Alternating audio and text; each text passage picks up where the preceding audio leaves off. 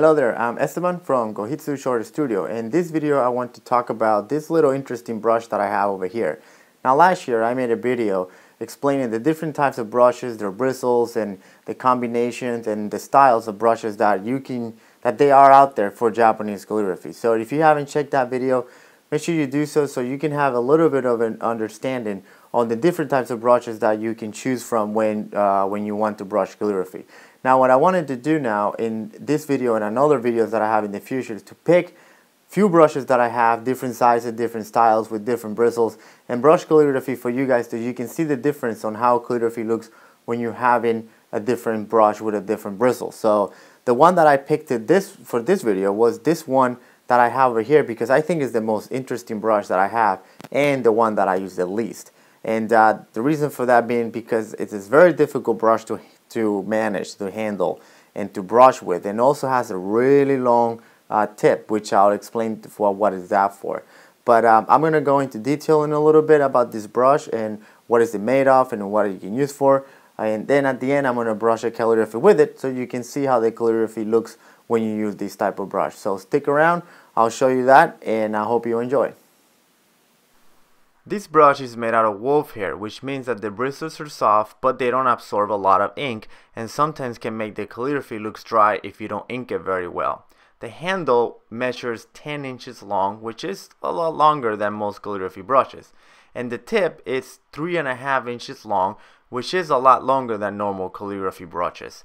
Now because of the long tip, this brush is really good for thin lines and very dynamic calligraphy. Now when you look at the calligraphy that I'm going to do, pay attention on how the brush reacts to the paper and how the lines are made.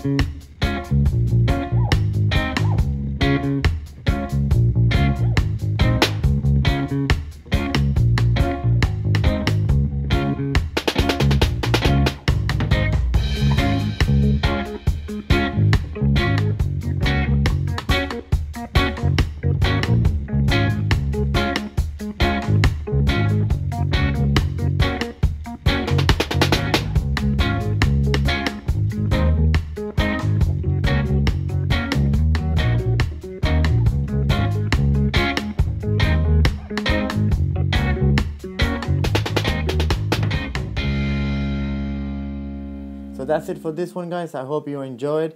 This was a very interesting brush to take a look at. I hope that was useful to you. When you're trying to buy brushes, you know what to look for. So I'm going to do more of these videos with all the other types of brushes to give you some information on different brush, different styles, different bristles, and how calligraphies look for them. So that will help you when you're out there looking to buy a brush for your calligraphy. So thanks for watching. Don't forget to subscribe to the channel as usual so you can get notified when new videos are coming up, and there's tons of videos coming up on the pipe. And don't forget to subscribe to my email list, so head over to gohitsushortstudio.com, put your email in there, subscribe to the list so you can get unique content that's not distributed anywhere else, and also you can get news about everything else that I have coming up. And one of those things that I have coming up is the intro to Japanese Calligraphy workshop, which is coming up in 2014. So make sure you subscribe so you can get information as it comes available. So thanks for watching, and I'll see you in the next video.